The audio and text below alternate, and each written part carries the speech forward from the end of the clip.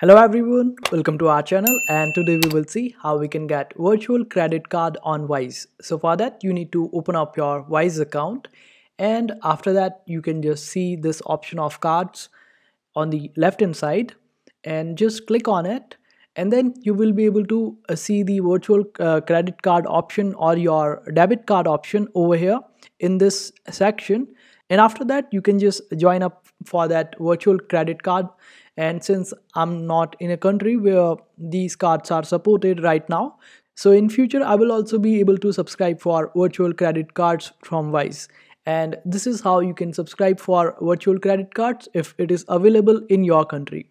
I hope this video was helpful. Make sure to hit that like button and also subscribe to our channel for more helpful videos.